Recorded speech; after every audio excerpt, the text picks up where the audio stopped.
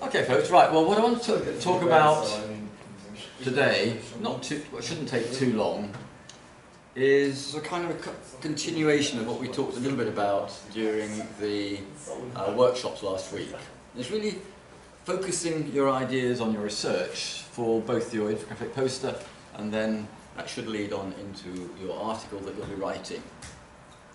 And so we talked a little bit about the front end of the question, and then we'll talk today a little bit more about the back end of the question.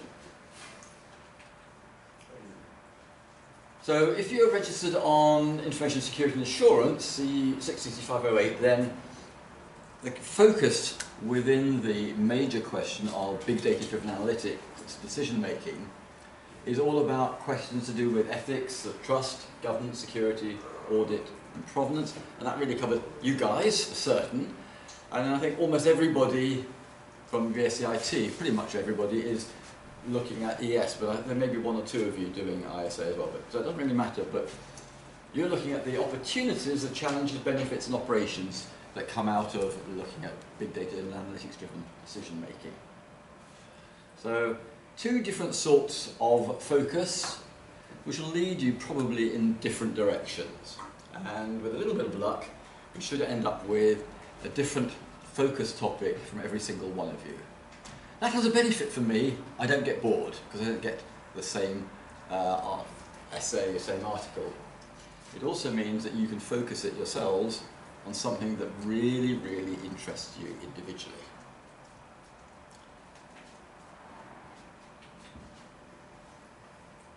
Now, this is last year, the SME one. It's probably still interesting to focus on SMEs because many of you are going to work for smaller companies. But then there are some things that you're going to come up with, some of you may come up with, which actually look at bigger organisations or into research organisations. So it doesn't matter where your sector is, whatever you want to look at, but it has to be big data. And previous groups, so the last couple of years, have been looking at what were the traditional four V's of big data. In fact, it started off back in about 2002 with 3 V's, which actually kind of define V for velocity, V for volume, and V for variety. But over the last couple of years, we've come up with a whole lot more V words which don't define big data, but they help you to ask interesting questions about the nature of the data you want to use for this analytics that then drive decision making. And leads to all sorts of those 10 different questions that are built into the topics. Now the V for volume was really quite definitional. It really relates to amounts of data which the technology we have around us today, or back in 2001, we didn't have the technologies that really helped us to actually manipulate it effectively. The velocity one is that sometimes it's streaming in from sensor networks or from Twitter, for example, at rates which is quite tricky to handle. And that's led to interesting developments over the last 3-4 years from the Apache type of environment, the Apache Hadoop, as a database mechanism coming from Google, and then which helped handle huge volumes. And then they came up with the Apache Spark, which is an underlying piece of software or operating system capability, which allows you to handle enormous volumes coming very, very fast. And you'll find that in a lot of the big conferences around big data and analytics are now concentrating very, very much, particularly into Spark. 2 years ago, it was Hadoop was a great thing. Now it's Hadoop and Spark. But there are all sorts of other technologies which come into it governed by those 2 V's, plus another very important one, the variety V, which again helps to define big data, is that we're getting data in all sorts of formats and structures and unstructured.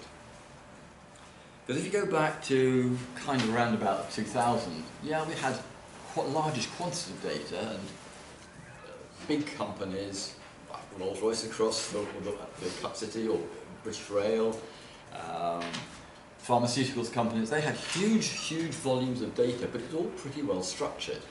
Nice relational databases. But now we're using more and more text data. We're using multimedia as well, audio, video, and photographic. And these come in all sorts of structures or no structure at all. And that's driving some of the interesting questions about how do we actually analyse the stuff. And then there's another set, a whole lot of other V's which we'll have a look at in a minute, which help you to ask interesting questions. And this is particularly important for companies using big data. They need to think about the question of governance. How can they do the right things in the right way, with the right attitude and approach? And you can keep adding the right something as long as you like. Right quality, perhaps. And if we think about, and when we look at them, we'll pose one or two interesting questions. So, first of all, what's the target sector? Are you going to go for an industry sector, or are you going to a particular type of business within an industry sector, or are you going to look at something completely different? Up to you. It must relate to big data, and that will lead you then ultimately to the topic, that narrow little topic that you're going to write about, you're going to research about for your poster. And to do the poster, because it's an infographic poster, you need some data, some statistics.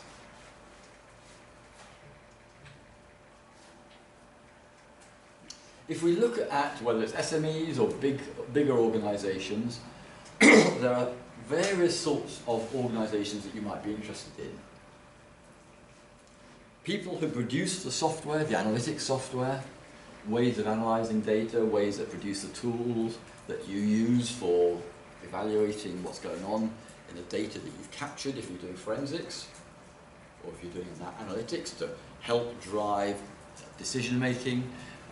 In big data, analytics is different from operations research in the sense that big data analytics is all about embedding an attitude within the organisation to using this huge amount of data productively for the benefit of the company and the customers and other stakeholders. Whereas OR is very much focused, tends to be focused on individual small projects or big projects, but which need an answer and then you move on. And so there's lots of different tool sets coming out there. Lots of different organisations using big data. There's a lot of work going on at the high levels, at the big companies. Much less going on with the smaller retail organisations who everybody says, you can gain an enormous amount from using big data. And they're kind of a bit sceptical, or else, and it's a big problem for SMEs, they don't have permanent IT or analytics staff.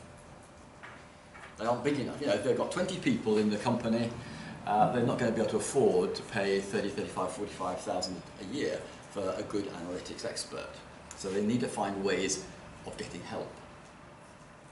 Which leads on to consultants. And some of you guys in CFI, one or two of you are already working for forensics type organisations.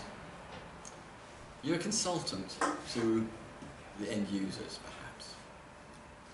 If you're on the ISA, on the enterprise systems side, then you might be thinking about setting up an analytics business, say in the town centre here, to support some of the SMEs, the retailers, and other people who can use some of that fabulous data that's out there, whether it's in Twitter, whether it's in social media, or whatever. Or just using the data that their accountant captures through their till rolls and so on, and the invoices, etc. All sorts of ways of pulling data together to help drive value for an organisation. So maybe you think about the top end, maybe you think about a particular focus. This is just one way of looking at it. There are all sorts of other ways, but I'm just giving you sort of an example to help you get started.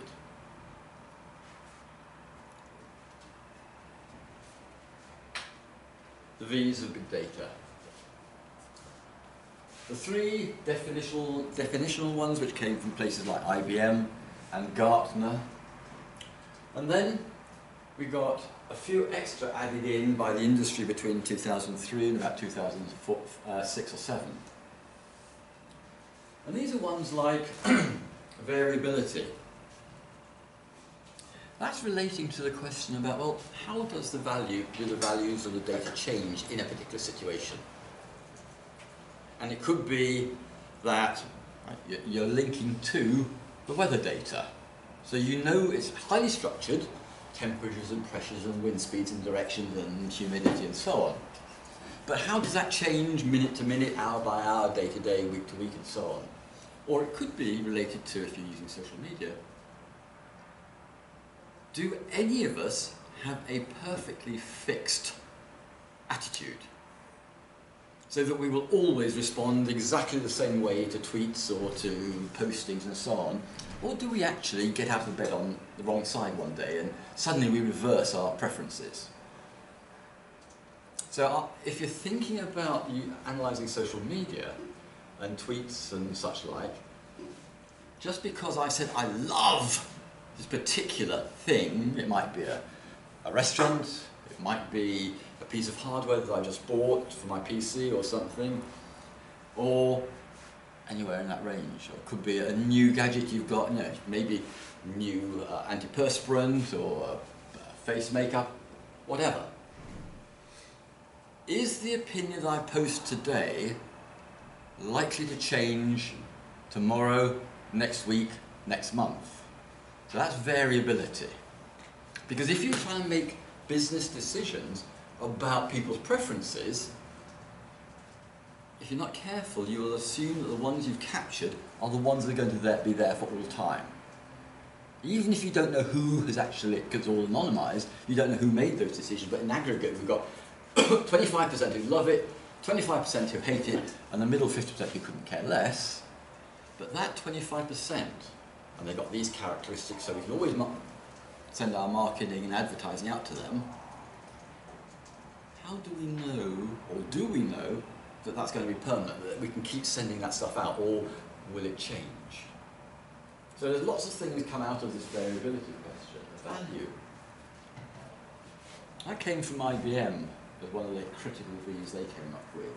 Meaning, it's great doing analysis of data, storing it, investing in these huge infrastructures to capture and do things with big data, but what's its purpose? And they're making the point. The only purpose of capturing and analysing, doing things with this big data is to actually add value to your organisation, add value to your customers. But that then poses some rather interesting questions. What do we mean by the word value? Is it pound notes? Might be. For who? Is it pound notes in me, the supplier's pocket? Better profit margins, better cash flow perhaps? Or is it better value in some other fashion for the user? So if we think about value in relation to, say, autonomous cars, what's the value going to be? Self-driving cars. I can jump in and I feed in some code that says where I want to get to, and it gets me there. What on earth is the real value of that? Is it just value to Google that they've got another product that they can start selling in large quantities? Or is it value for me, the customer who's going to rent these things or hire them or something?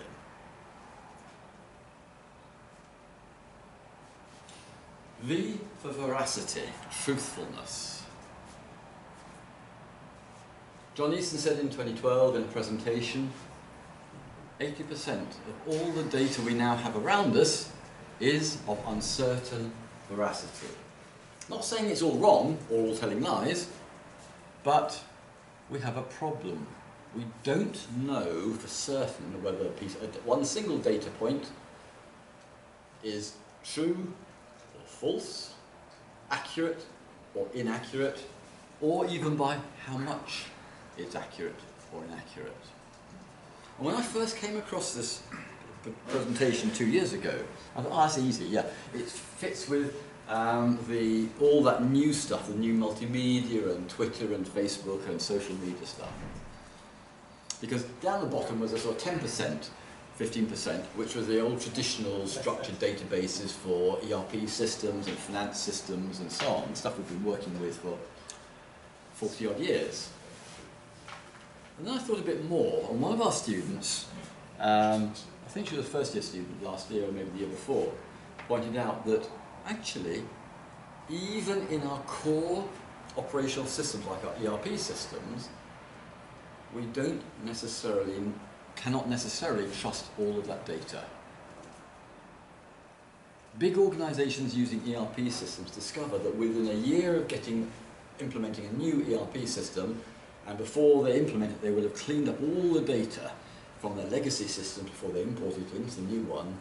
So they start off with a clean-ish sort of set of data. Within about 3 to 4 years, they need to start data cleansing all over again. And one of the reasons for that is that modern systems are always less capable in terms of what they can do than what the world needs, the customers need from that system. Because we can't afford to implement 100% systems. And so people then, because they have to meet the needs of the customer, they somehow have to shoehorn the data of the decisions, the orders and so on into the system to record what they've done. So they invent interesting codes for special cases.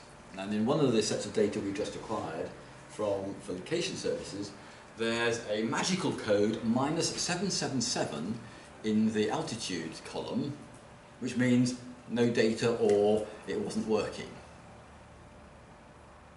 Minus anything else is valid, apparently. -777 is a special code for saying it broke. And you get that in all sorts of things. And so, veracity. How truthful is the data? How accurate is the data? And can we identify data which isn't accurate? And can we identify by how much it is inaccurate? Because that, again, can affect decision making. And if you're thinking of something like Internet of Things, sensor networks, and you put across the whole of Derby little sensors which you can buy quite cheaply that measure air pressure, say, or pollution levels, air quality. Those sensors, depending whether you buy an expensive one or a cheap one, lose accuracy over a time period of between a couple of weeks and a couple of months, or a bit longer.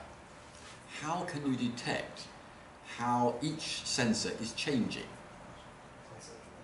And I don't know whether you saw in the newspapers a few months ago complaints about air quality in Derby, and coming down the Burton Road, at the traffic lights at the bottom, where Abbey Street starts, there's a little grey box about that high, that sort of size, with a pipe at the top, and that's an air quality measurer. And there's a problem about, as we all know, about nitrous oxides coming from petrol-driven cars and diesel cars. And that one there, at the bottom, had one of the highest levels of nitrous oxides, or nitrogen oxides, anywhere around. And there's a school 40 feet up the hill and about 50 yards from the edge of the cliff. And so everyone said, oh, this is an absolute disaster, this is terrible. There's a school within a short distance of the highest concentration of nitrous oxides from buses and so on, and diesels, in the country almost. That one probably is relatively accurate. It's a fairly big piece of machinery and it's pretty well maintained. But if we just had a whole host of little IoT devices, how would we know when that had drifted in its calibration? If it switches off, we can tell dead easy. It's not generating data. But if it's producing something and it's, from day to day, it's going to be fairly consistent. It'll probably still have the wavy line of levels because of the traffic in the rush hour, in the morning, in the evening, and so on. But we might not detect for a while that it's getting more or less as the calibration drifts. So how do we make sensible decisions of things which are of uncertain veracity? And validity. How well does it apply? Is it actually the right thing? Think of the word valid. We also came up then, our group, with these 4 extra ones to try to give you some ideas of other questions about all of this data. Volatility is kind of like variability, but it's more to do with the data just expires. It's just no longer valid at all. And you could think of a salt pan, for example, where the water just evaporates and just leaves salt at the bottom of it eventually. And so, in a similar sort of sense, how good is our data? Is it captured permanently, or does it just expire? And if you think about things like flash drive memories, sometimes the data cannot be rewritten, or that little cell dies within the memory chip. So there's all sorts of things, again, you can bring in there. Verbosity, too many words, lots of words. Does words give us a problem? Can we actually process text-based information and get sensible answers out of it?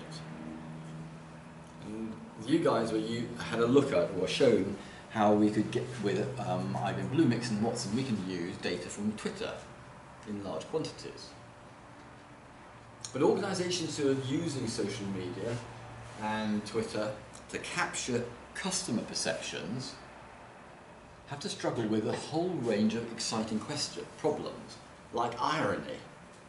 We can tell that someone's being ironic by the voice or by their face, but you can't necessarily read it in ordinary text. You can't be sure whether they're being positive, yeah, I love that, or yeah, I love that. Now, things like that.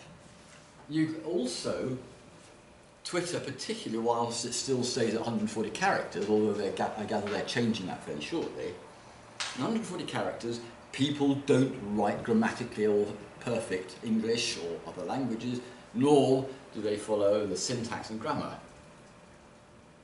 How can you work out reliably what those Twitters really mean? So that's kind of a question that comes from that.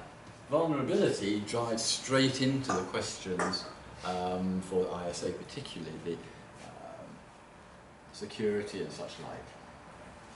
Because a lot of the big data and associated aspects of big data and IoT lead to some really nasty vulnerabilities, maybe on the purely security side, but also in terms of reputational vulnerability.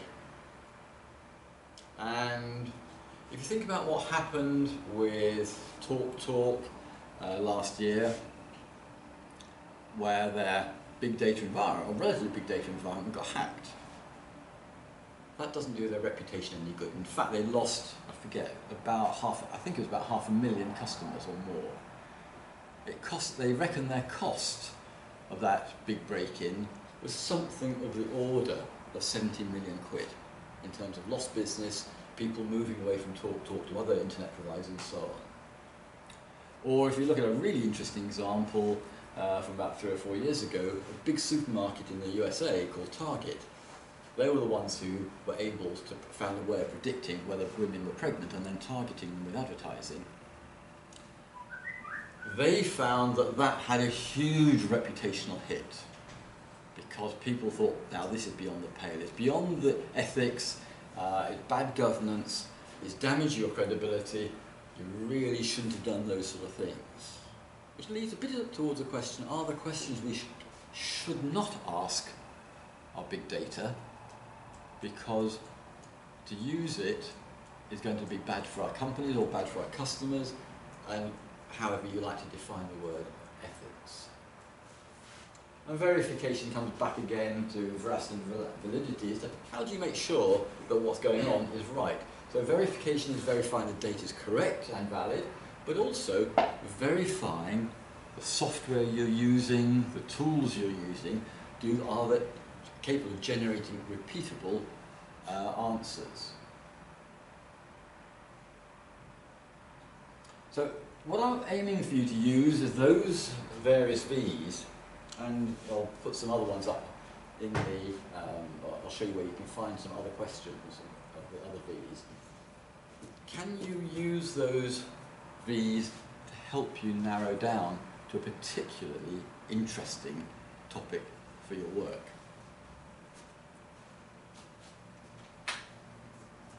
So the question then comes, what's the title of your project? Because what I'd like you to do, because this kind of helps you not to waste effort, focus in at the moment on a topic where you can go get data to produce your infographic poster for, that then leads on to helping you to write the article. So that you could almost think of your infographic poster as a pictorial abstract to grab the attention of the readers of the e-book we're going to produce, so they'll go and look at your article.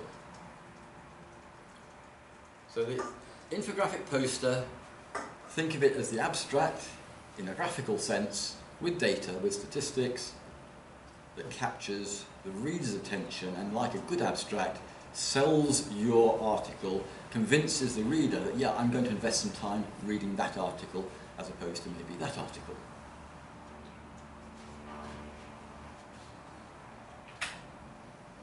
Going back to last week, so what is the specific purpose statement and what do you want to achieve? Are you just going to be informative, or are you going to try and be persuasive? And bear in mind, in terms of the way that we work in universities, that kind of descriptive, which is kind of first year potentially, whereas that one, critical analysis and so on, kind of third year. So you may well want to ensure that you aim for that. You're going to persuade someone that this is something they didn't know that they didn't know, but it's really important they understand and then do something about. That sort of one is actually the most effective way of using this module. It will get you the highest marks. And it will be most valuable when we put it up on the web and people out there start reading it. Oops. And this is the final slide. So taking all that into account, hopefully you kind of narrowed into a topic area. You know what you're trying to do. So, what data are you going to need to capture? What statistics are you going to need to capture to be able to produce a really great infographic poster and then lead you into a really well-researched journal article? And then, how do those V's help you really get a focus? That's what it's all about. Okay, that's the end of this part of it.